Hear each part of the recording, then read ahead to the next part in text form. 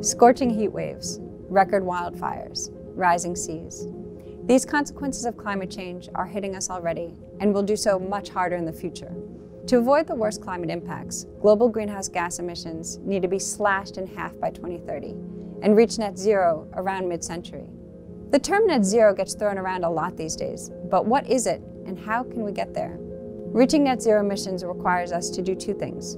First, we must reduce our emissions to as close to zero as possible, as quickly as possible. Phasing out coal, investing in clean energy, shifting to electric vehicles, protecting forests, and reducing food loss and waste are just a few ways to shrink our carbon footprint. Second, we need to pull just as much carbon out of the atmosphere as we pump into it. This can be done by planting trees, which absorb carbon into their trunks, limbs, and roots, as well as by deploying emerging technologies, such as direct air capture, which takes carbon out of the air and stores it in geological formations underground.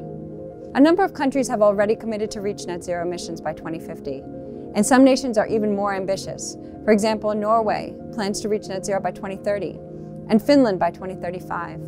In 2020, all countries should put forward stronger national climate commitments that put us on a path to collectively reach net zero emissions by 2050.